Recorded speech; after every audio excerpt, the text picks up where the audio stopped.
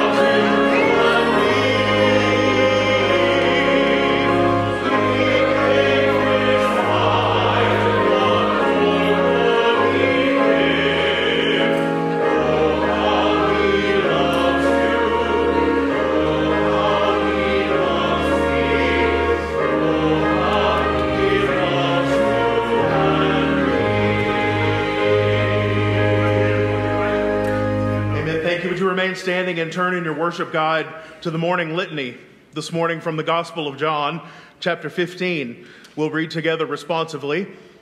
I'll read the light print. If you would respond together by reading with me the bold print. Following the litany, we'll sing our opening hymn, number 319. Jesus said, "I am the true vine, and my Father is the vine grower.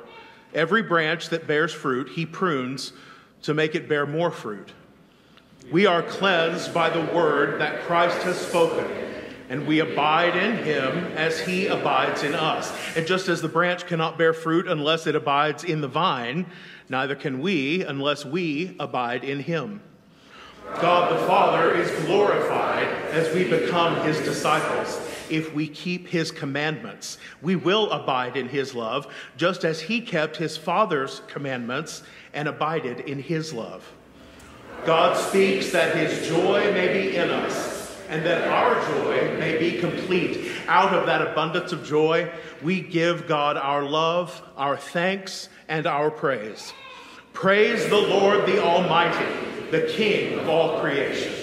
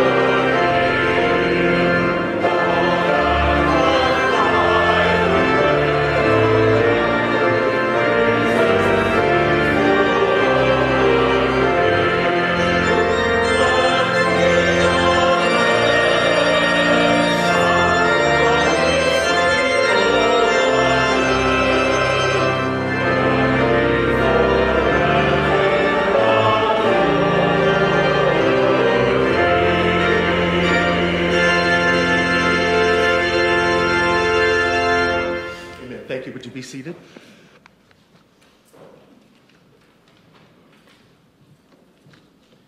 Pray with me, please. O Lord, we join the heavenly chorus this morning and declare that truly you are worthy to be praised. O living God, you have created all things and have sustained all things. O Lamb of God, Christ, you too are truly worthy because you've given yourself on our behalf so that we might become a nation of priests, so that we might become the people of God. Worthy are you, O Lord our God, to receive glory, majesty, dominion, power before all time, now and forevermore. And now we pray, Lord, that you would enable our worship. We pray that we would truly bow the knee before you so that we might give you the thanks and worship that you alone are properly due. O Lord, we declare with the great prophet John that, behold, when we see Christ, we see the Lamb of God who takes away the sin of the world. We declare with the Apostle Paul that Christ, our Passover Lamb, has been offered on our behalf. O Lord, we declare that Christ is the living Lord before whom every knee will bow and every tongue confess that he is worthy of all praise. O God, we declare that we are your people. We claim the mercies that you've offered us through the gospel of Jesus Christ. And we pray now that we would experience the blessing of your forgiveness. We pray that we would experience the conviction regarding our sins. And we pray that we would experience anew and afresh this day the joy of our salvation. O Lord, for these mercies, for these blessings, for your kindness to us, for your healing, for your watch care, for your guidance, we give you thanks and praise through the name of Jesus, who taught us to pray together. Our Father, who art in heaven, hallowed be thy name. Thy kingdom come, thy will be done, on earth as it is in heaven. Give us this day our daily bread, and forgive us our trespasses, as we forgive those who trespass against us. And lead us not into temptation, but deliver us from evil. For thine is the kingdom, the power, and the glory forever. Amen.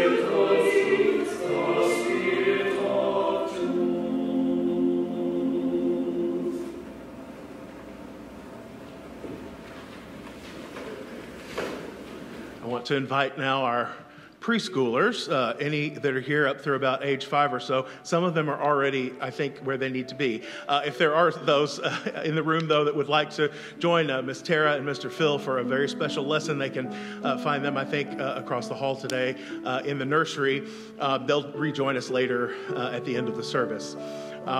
As they do that, it is also a pleasure for me to introduce to you someone and some people that you may not know, and something that you may not even know is going on.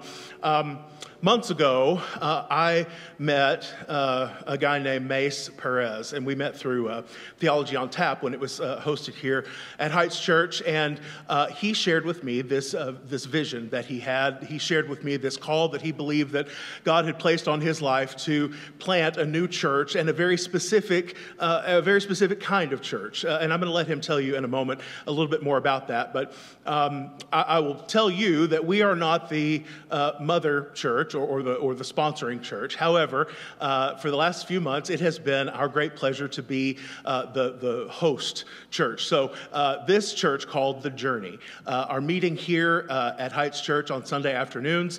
They've been doing so for a while, and I hope they will stay with us for quite some time. I look forward to letting you hear from Mace, but also hopefully speaking to some of their church members after the service. Mace, would you come and just tell us a little bit about The Journey so that then we can pray for you? Yeah, thank you, Eddie. Good morning, everybody. My name is Mace Perez, and I'm one of the pastors of The Journey. And just want to say thank you to Heights Church and y'all's hospitality. Everybody that we've interacted with has just been so wonderful and supportive and encouraging and so generous with your time, your words of encouragement, your support, and of course, your beautiful building. So thank you for welcoming us here. The story of The Journey really starts with my story, and the short version is that for much of my life growing up, I didn't believe in Christianity. I thought it was a bunch of wishful thinking with no rational, logical, historical reasons to believe. And frankly, I thought some of the teachings of Christianity were kind of backwoods and repressive. But the Lord in his kindness and grace met me through a handful of key people who loved Jesus, took time to get to know me, love me, hear out all my questions and my doubts and my skepticism, sometimes not even asked in good faith. And the Lord began to break down the walls of my mind and my heart and show me that we do have reason to believe the true claims of Christianity. And I came to see the beauty of the gospel of grace. And so we set out to plant a church to reach people like the Mace Perez's of the past, people that are skeptics, that are cynical, that they've maybe never been in church before, or maybe they were in church and they've left church because they're hurt or they don't understand the beauty of what it is that we believe. And so we want to reach people like that. And so our hearts broke for people like who I was. And so we wanted to plant a church in the heart of our city, knowing that those people aren't going to just walk through our doors accidentally, that we need to inspire and equip the people of God to go out to them and invite them on a journey to discover the truth, goodness, and beauty of the Christian story. And so super thankful for Heights Church and the many churches in our city that are partnering with us and supporting us. Super grateful for my co-pastor, Stephen, and a handful of our covenant members who are able to be here this morning. And again, grateful that y'all have allowed us to join you and worship with you this morning. Thank you, Mace. If you're part of The Journey at all, would you just stand so that we'd like to pray for you, but we want to be able to identify who you are, and if you would, let me lead us in a brief prayer for these, not just Mace and Stephen, but for all that are there and who will come. Let's join our hearts and minds together.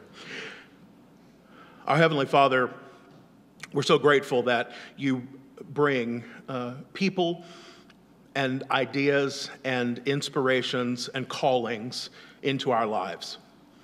We're grateful that you equip us with the strength and the courage and the wisdom to follow those ideas, those callings.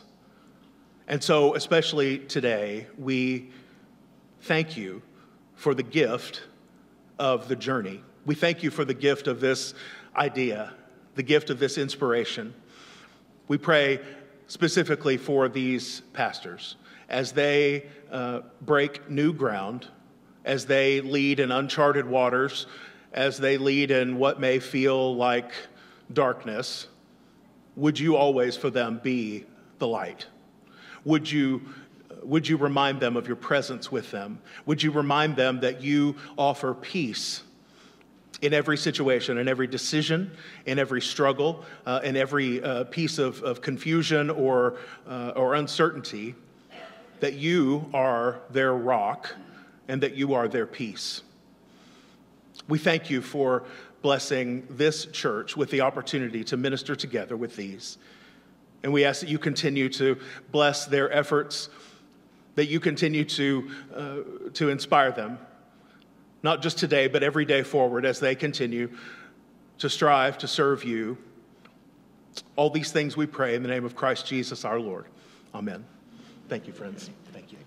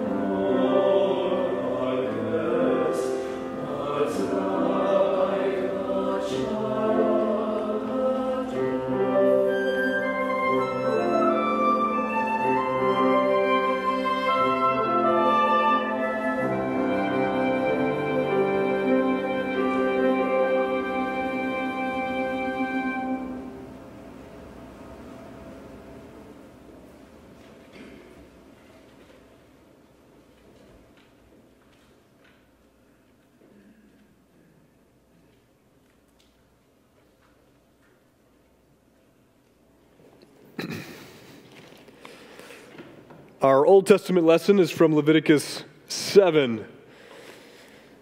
11 through 15. That's on page 72 in the Old Testament portion of your Pew Bible, in case you want to look at that. So it's Leviticus 7, 11 through 15. This is the ritual of the sacrifice of the offering of well-being, that one may offer it to the Lord. If you offer it for thanksgiving, you shall offer with the thank offering unleavened cakes mixed with oil, unleavened wafers spread with oil, and cakes of choice flour well soaked in oil. With your thanksgiving offering of well-being, you shall bring your offering with cakes of leavened bread.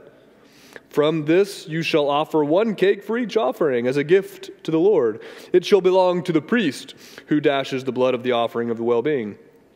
And the flesh of your thanksgiving sacrifice of well-being shall not be eaten on the day it's offered. You shall not leave any of it until morning. This is the word of the Lord.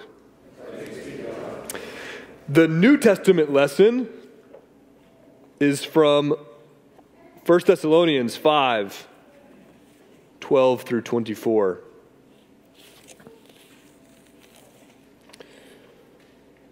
First Thessalonians 5, 12 through 24. But we appeal to you, brothers and sisters, to respect those who labor among you and have charge of you in the Lord and admonish you. Esteem them very highly among yourselves because of their work. Be at peace among yourselves. And we urge you, beloved, to admonish the idlers, encourage the faint-hearted, help the weak.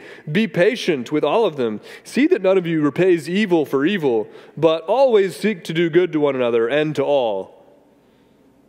Rejoice always, pray without ceasing, give thanks in all circumstances, for this is the will of God in Christ Jesus for you.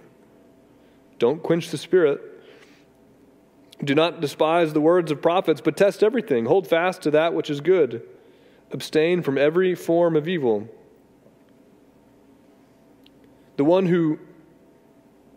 May the God of peace himself sanctify you entirely, and may your spirit and soul and body be kept sound and blameless at the coming of our Lord Jesus Christ. The one who calls you is faithful, and he will do this. This is the word of the Lord. You may have noticed the common denominator in those two texts. From Leviticus 7, it's an offering for thanksgiving, and from 1 Thessalonians 5, it's a call from Paul to do all things with praise and thanksgiving. I want to talk about thanksgiving and gratitude a little bit, and I also want to talk a little bit about what this can do for us both psychologically and can do for us as a community together who strives to worship God with gratitude and live our lives with gratitude. The temple in Israel's life was an imposing structure. We've talked about it a lot in both Bible study and here, but the temple, as you know, was just an incredibly large structure. I mean, imagine multiple football fields worth of courtyards and stone, and throughout the year, throughout the day, constant activity. With music and offerings and people thronging to it for all sorts of reasons. One thing that we can often do with the temple mistakenly is to reduce it to a bunch of bloody, sort of arcane rites that we don't do anymore because they're gross and we just don't do that stuff anymore. And another way that we can misunderstand the temple and the rites that happen there is to reduce the rituals to simply offerings that someone brought when they committed an offense. Simply offerings that you brought in order to procure purification or forgiveness. Clearly, those are aspects of it. Those are one of the offerings. You bring an offering for when you commit a certain kind of sin, and you're promised by God that He'll give you purification and atonement and forgiveness. But if we reduce the offerings to that, we actually reduce the offerings and the temple itself to just one component of its many, many components. So I want to paint a different picture of what the temple actually, or the bigger picture of what the temple is. The temple itself is, of course, the residence of God among His people because it's God's own goal that He dwell in the midst of His people. You get this picture from Exodus 25 when God had called Moses to the top of Sinai and said, Moses, I want y'all to build a tent down there and I will dwell in it because it's God's own goal to dwell with His people. But within this, there's lots of sacrifices and rituals and offerings and festivals that in the grand scheme are actually moments of joy and fellowship with each other and with God. So when we reduce the offering simply to a moment when, okay, I've done wrong, now I have to go make up for it, that's obviously there. But when you reduce it to that, you miss this big picture in which it's God's dwelling with his people, and he wants his people to come have fellowship with each other and with him. So the picture rather is that I want you to have is imagine multiple times a year gathering together with your family, and you've got caravans of people flocking to Jerusalem together for a feast. And as they approach, they're belting out poetical tunes, singing songs together to get their hearts and minds ready for their worship, to be in the presence of their living God. Walking together for days, basically a mobile party for multiple days until you get there. And as you're approaching, you're singing songs with joy. And when you get there, it's a feast and a festival. This is the picture that the temple, this is the picture of the temple in the life of Israel. It's more akin, honestly, to our own gatherings. If you happen to enjoy getting together with your family during Thanksgiving, Christmas, and Easter, or whatever parts of that, if that's a moment of joy for you, then that's actually the way that you should liken this in the life of Israel. To gathering together with excitement for a feast because you're getting together with people you love. Imagine this. I mean, I mentioned that as they approach, what they would often do is they would approach in caravans, singing songs together as they approach. There's a handful of psalms that are called the Songs of Ascent. Scholars think that they were either sung by the people as they approached in a caravan, or sung by the priests as the people approach. But in either way, they're songs that are being sung as a community to get excited about the fact that they're all approaching the temple where God lives. So just listen to a couple of them. This is Psalm 126, and they're all quite short. Psalm 126. They're all quite short, and I'm going to read a few in a row. It says, when Yahweh restored the fortunes of Zion, we were like those who dream. Then our mouth was filled with laughter, our tongue with shouts of joy. Then it was said among the nations, Yahweh has done great things for them. Yahweh has done great things for us, and we rejoiced. Restore our fortunes, O Yahweh, like the watercourses in the Negev. May those who sow in tears reap with shouts of joy. Those who go out weeping, bearing the seed for sowing, shall come home with shouts of joy, carrying their sheaves. Or Psalm 133, how very good and pleasant is it when the kindred who live together in unity. It's like precious oil on the head, running down upon the beard. On the beard of Aaron, running down over the collar of his robes. It's like the dew of Hermon, which falls on the mountain of Zion. For there Yahweh ordained his blessing and life forevermore. Or the last one, come, bless Yahweh, all you servants of Yahweh. You who stand by night in the house of Yahweh, lift up your hands to the holy place and bless the Lord. May Yahweh, maker of heaven and earth, bless you from Zion. Notice, imagine this throng of people approaching God, singing these. I mean, I'm reading it in English, and it's written in Hebrew poetry. I mean, it's poetical songs. Imagine these people singing this as they approach, and as they approach, they're getting ready to slaughter animals for a festival, for a party. This is the picture that they have of the role of the temple in the life of Israel. And so what I want you to do is think of this as a spot of joy and thanksgiving where they go to celebrate the many mighty acts of God. When they get there, there are rituals that are there's a handful that are somewhat somber. In Leviticus 16, it's the Day of Atonement, and it's a ritual that it's quite somber. They're supposed to actually fast, and they don't do, and it's not quite a joyous festival like the rest of them are. But a lot of the others are quite joyous and festival. They're getting there to remember all the mighty acts of God's salvation. I mean, think of Passover, right? It's a time in which they've got a lot of little rituals that sound funny to us because we don't do them anymore. But to them, it's just, it's just sort of their way of life, and it's easy to do. But also, B, it's like, no, we're coming to eat a meal together with our extended family that we haven't seen, and we're celebrating the fact that God rescued us from Egypt. It's a moment of recalling the many mighty acts of God. Not only that, on top of the annual festivals that they come to multiple times a year, there's also a sacrifice that they can give spontaneously.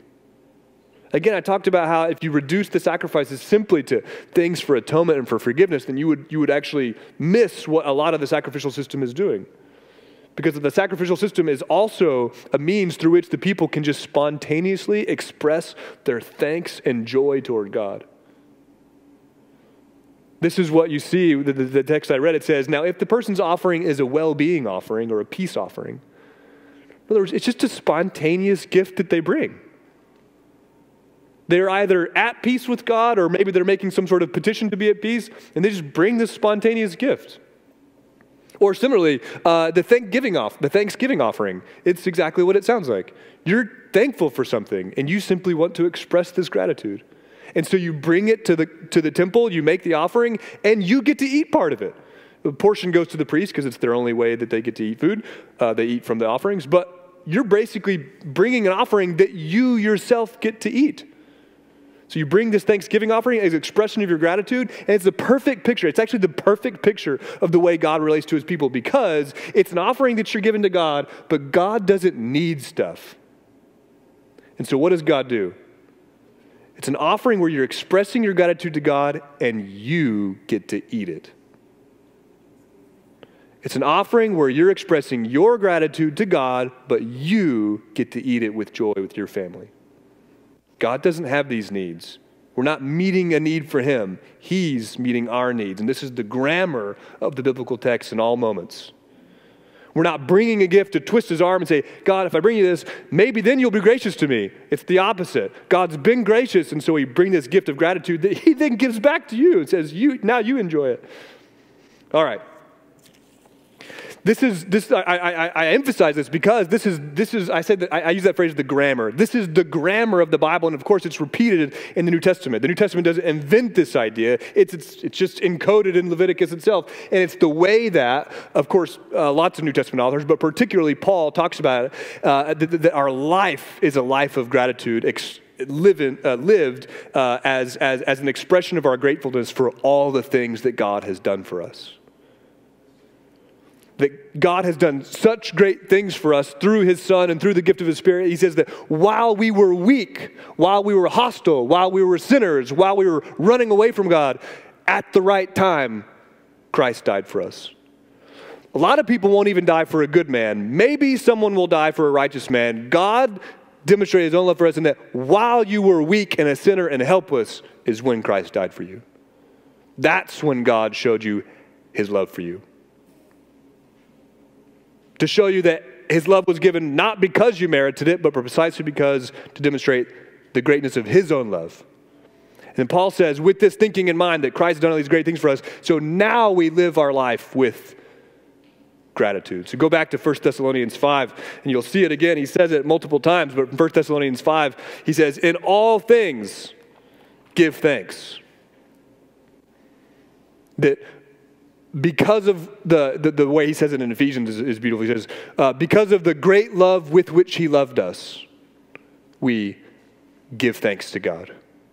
And it typically, not always, but typically punctuates Paul's letters. He says, I'm always thanking for you all. I'm always expressing my gratitude to God for the gift of your faith, etc. Or here, as he's admonishing encouraging the congregation to say, look, live your life with gratitude.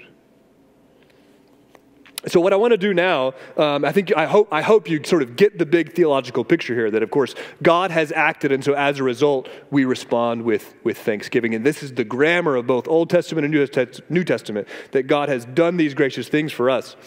And that our life is one that both we live in gratitude, but also to think of our life as a life that basically speaks a word.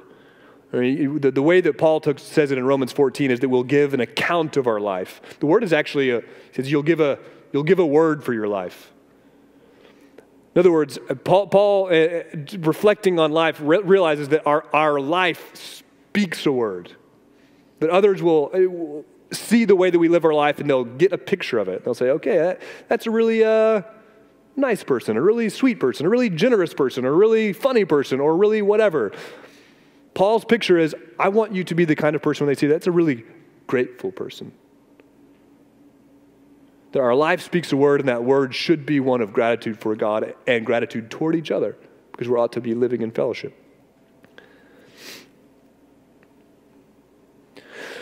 So in the time that remains, what I want to do is talk a little bit about, knowing that, okay, we're supposed to live our lives with gratitude. I wanted to look into benefits that gratitude brings. I'd heard this myself, and so I wanted to look into it. And so there are actually lots of studies that have been done on the ways in which gratitude can affect you emotionally, psychologically, and physically even.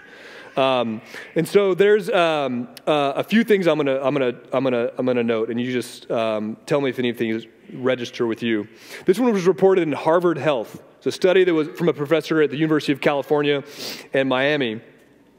It says that people who practiced gratitude, and the way that they practiced was that the study was, okay, you 10 people every day write what you're thankful for.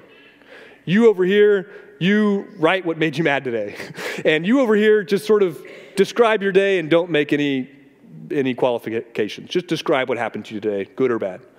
And the study reported that those who focused on the good things and expressed their gratitude for the things that had happened to them in the day, this is what happened. So they had reported lower levels of stress, lower levels of anxiety, lower levels of substance dependence that was itself driven by stress.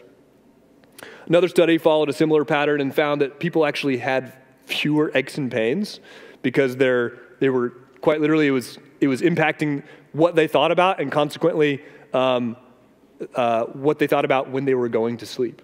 And so they gave them better sleep. So that as a result, they were more well rested. And that as a result, it actually created a desire for them to exercise more, which then had net benefits, right? So I'm not presenting these things as some sort of a silver bullet, like, hey, if you just write everything down you're thankful for, like, all your problems are going to go away. That's obviously not what I'm saying. But I'm saying it's interesting that you have these kinds of psychological and physical benefits that result from gratitude, and this shouldn't be surprising to us if we actually do believe that, A, God made our bodies, and he himself advises gratitude. You shouldn't be surprised when the two connect up, that our bodies actually do work well when we're living within God's own will for that gratitude.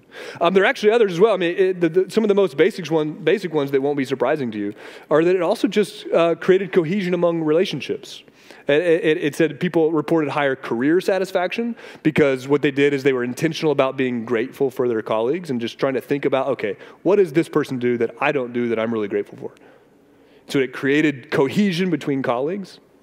And of course, relationships generally. The study focused on married couples, but they extrapolated outward toward all relationships, where you focus on the things you're grateful for in your various relationships, whatever it is. And of course, I mean, it's not hard to imagine. Like if all I do is think about all the ways that this person over here makes me mad, then like obviously I'm going to be mad at him next time I see him. I'm going to start thinking of making up things to be mad at him about, right?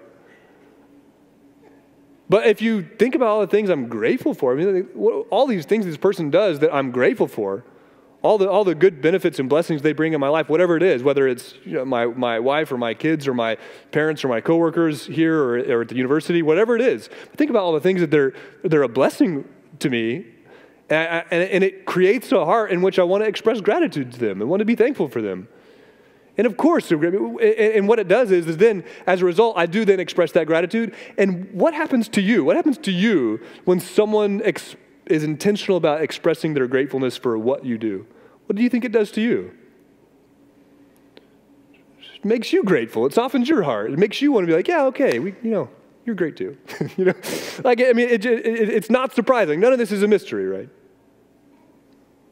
But notice then what this does is not only is it sort of living within God's own will for you, like he's done all these things for you, and so we ought to express our lives as one of gratefulness toward him, but because God has created us and we are wired for gratitude, as it were, it makes sense that when we live our lives with gratefulness, it also creates a more peaceful environment in which we can live well with our fellow people. I think of this all the time. So what often happens to me and Meg in this particular situation, and so don't worry, if you've ever said this to us, don't worry, I'm not judging you. But something that happens often, right? Something that happens often when people are talking to parents of young kids is, hey, don't worry, it'll get better. Like, I know it's crazy now, right? So, right, we have if y'all don't know, I have a 5-year-old. You may have met. I have a 5-year-old, a 3-year-old, and about to be a 1-year-old. So, and everyone, it obviously looks crazy sometimes, right? Like, I'll be trying to talk to somebody. I almost tripped over Kate's purse this morning, and I kind of like kicked it out of the way. And then like the whole church noticed, like, oh, you kicked the purse. I was like, what? I was just trying to, okay. It can feel crazy at times, right? And that's like the least of it, right? I mean, often the worst of it, right, is like, so the baby gets up every like 3 hours or something, and you haven't slept through the night in like, 5 years. And it can feel crazy. And so people can try to encourage you, like, hey, don't worry, it'll get better. And I understand that, so if you've ever said that, don't worry. I'm not judging you. But Meg and I have tried hard actually to not think of it at all that way. Of course, it could be easy to be like, yeah, I just got to gut through this period, and maybe then once they're 10, it'll be fun or something like that, A, that's obviously A, just not true. But also B, because 10-year-olds are also crazy, but also B, like, this is the only time I'll have them like this. It'd be really easy, and this happens a lot. It'd be really easy for me to, or Meg, right? And this is something very beautiful about Meg. Our 1-year-old does not sleep very much. Not a great sleeper at night. And Meg has to often get up. I don't think Meg has slept through the night in 5 years, actually. Like, maybe not in 5 years. And so I feel so bad, right? Because she's getting up all the time. She's getting up all the time to like take care of this kiddo that doesn't sleep. And, it'd be easy for Meg to complain about it. And I'm not kidding. She doesn't. Do you know what she does instead? That baby can stay in here, by the way. She's not bothering anybody. He's not bothering anybody. Well, you know what she does instead? She goes, this is the only time I'll get to do this. This is the only time she wants me. I'm going to go in and hold her. It's the only time I'll never get this again. Same with Elizabeth now, right? Right now, she always wants me to hold her, which is the only one, somehow the only one who's wanted that. But she always wants me to hold her. And throughout the day, it gets a little bit, and you're like, okay, really? Like again? Like I'm trying to, flip a pancake or whatever. But I'm like, okay, this is the only time she's ever going to want to do that consistently all the time. So instead of like having that complaining spirit about it, which I could do easily, and which it's easy for people to do, I get it. Instead, when I'm just like, oh, great. I'm so grateful that my little 1-year-old wants me to hold her. And so I try to do it every time, Now, my point is, to take it back to Meg and take it back to what we're talking about here, is that like, you almost always, I know there are truly terrible things, and I'm not trying to like make all of life one big, easy hardship. But oftentimes you have a choice about how to react to something. It'd be easy to react pessimistically, negatively, only complainingly, right? I'm not saying that you can't ever recognize when something's bad. Bad stuff happens, you can recognize that, right? I'm not saying that. But oftentimes, if you can get a sort of a big picture view of it, if you can get, a step back and look at a big picture view of something, and if you can find the way in which you can be grateful for it, or grateful for whatever this new, moment is bringing, it will reorient your own interpretation of it and reorient how you react to it, and it will create sort of just more cohesion in either the household or the family or the relationships or whatever. And so it's not a silver bullet, right? You can hear all these psychological benefits. I'm not saying this is a silver bullet. If you just write down everything you're thankful for, you'll never be sad again, right? But I am saying it does make sense that when we live our lives with gratitude, it makes an impact not only on our own hearts and minds, but also with the people around us. And that we do this not simply reductively for the psychological or emotional benefits, but also because this is how we ought to think of our own lives. That God has done these things for us. That God has created this community in which we can live in fellowship with Him and each other. And that ought to create a heart in us that recognizes the many good gifts that He's given us that we haven't earned and that yet we live in freely. And so in all things, give thanks. We've been redeemed by a God who loves us. We've been redeemed by a God who wants to be in our midst. God's actions are not reductively actions that glorify Him, though they do that. God's actions do glorify Him. Nor are our actions sort of simply twisting God's arm to get Him to want to be close to us. The grammar is always reversed. It is God's own desire and God's own intention that he be with his people whom he created and loves. It's our joy to get to join in the fellowship of families thronging to worship toward God in this joyful journey. And so in this journey, our life speaks a word, and a resounding note in that word ought to be gratitude and thanksgiving. So we approach God not with shiny gifts that might tempt him to be gracious after all. God has been gracious. And so we approach him with thanksgiving. For while we were weak, while we were hostile, while we were sinners, God demonstrated his own love toward us and joined us to himself. I'll pray. Father in heaven, thanks for this day. Thanks for this time together. Thanks for this chance to worship together. Thank you for your many gifts that you've given us in your Son and in your Spirit and in this community of fellowship. Help us to love one another well and to be at peace with one another and to express our gratitude toward each other and toward you for all the many gifts you've given to us. We love you, Lord. We trust you. We pray these things in the name of your Son who loved us. Amen.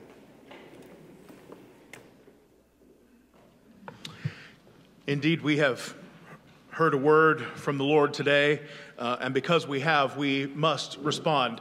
For some here today, the response may be to answer a call that you feel from God to follow Christ in the waters of baptism. For someone else, it could be a call to join this church. Still, others could simply need to come to this altar to pray. But we will all respond in some way, at the very least, or perhaps the very greatest. We will commit ourselves now in a moment to being better followers of Christ from today until the next time we meet together. We'll sing a hymn of thanksgiving, a hymn of praise, number 295, Come, Thou Fount of Every Blessing. Would you stand with me?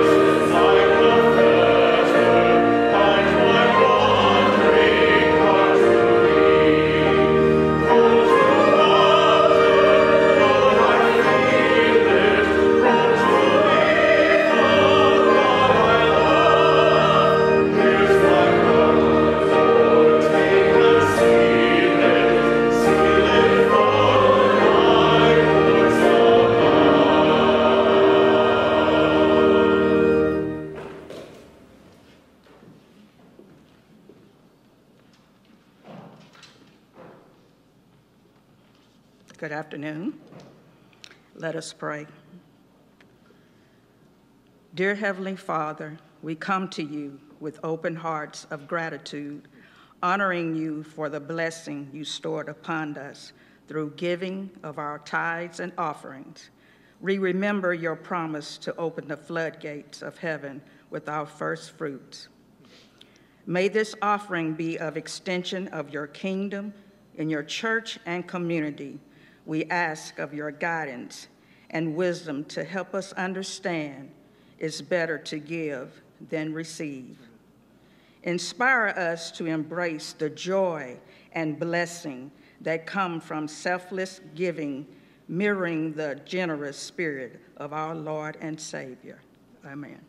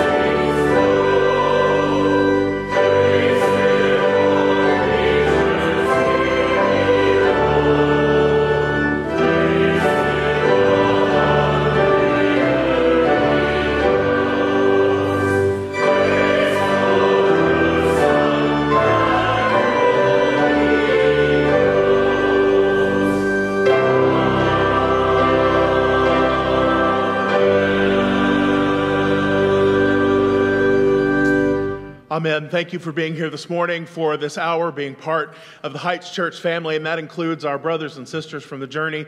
I want to remind you of a couple of things that are happening today and soon. Immediately following worship, Bible journaling is happening in the third floor gallery. It's open to all. Anyone can come. You don't even have to bring anything. Everything's there for you.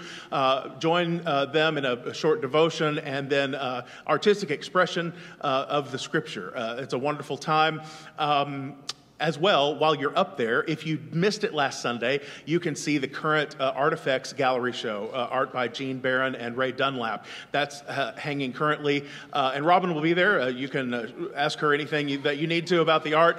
As well, a kind of a bit of a surprise, the Trinity Classical School art show is also hanging in the third floor hallway. So go up there, even if you don't plan to go to Bible journaling, take a minute to go upstairs and see their wonderful art, and thank God for these children that are here every week who are learning so much.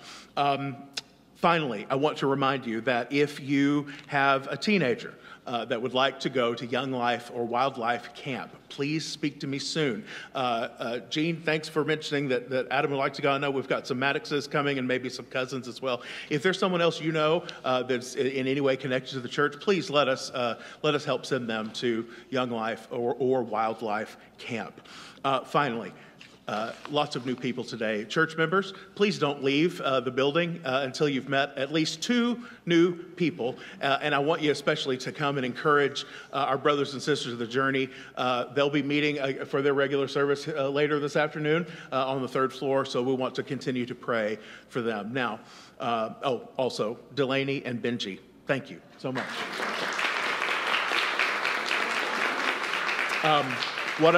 What a treat to have you. Thank you for so much that you added to our worship. And there's one final thing. I am so happy to see Karen Smith. We have not seen Karen Smith here since March of 2020. That's too long. And she said, "I can't believe you recognize me. How could I not?" We miss you. We pray for you all the time. We have missed you so much. We're so glad you're here. And I understand we have Kay to thank for giving Karen a ride this morning. And that is a wonderful thing. I hope y'all can keep doing that on Sunday mornings. That's a real blessing. Amen. It is an answered prayer. Answered prayer for you and for us as well, Karen. If church members come and see Karen also and encourage her and thank Kay for giving her a ride. Now, you will receive your benediction, and following that, you'll be dismissed. And now may we be a people of gratitude, whose minds are quick to remember the mercies and blessings of God, whose hearts have been softened by his kindness toward us, and whose habits of life show forth the glory of God. Go in the lordship of Jesus Christ and in the power of the Spirit to serve the living God with gratitude. Amen.